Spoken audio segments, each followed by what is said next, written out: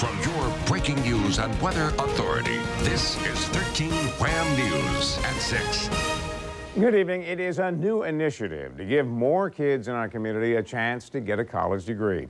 RIT announcing today they will offer free tuition for Rochester City School students who meet academic and income requirements. 13 Wham's Rachel Barnhart joins us now live on the RIT campus to tell us more about it. Rachel?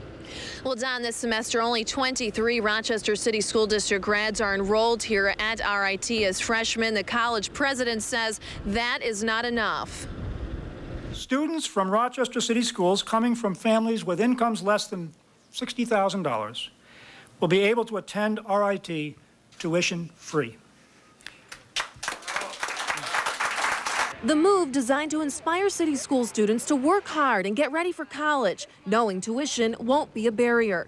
It costs more than $28,000 a year to attend RIT. It is really intended for those students in middle school or below who will hopefully see a good 4-year college education as a possible dream.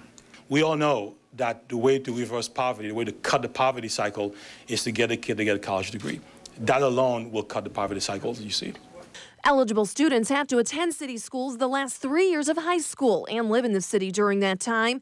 Their families must make less than $60,000 a year. They have to meet standard admission requirements and enroll as full-time freshmen. I think that's pretty great because you won't have to pay for all your books and stuff, and they pay for all of that stuff. It's a good opportunity for kids to work harder and be successful and get a good job because of the economy.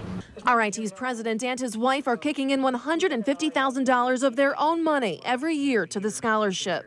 And I'm hopeful that those students will see this as a real incentive and a real opportunity for them.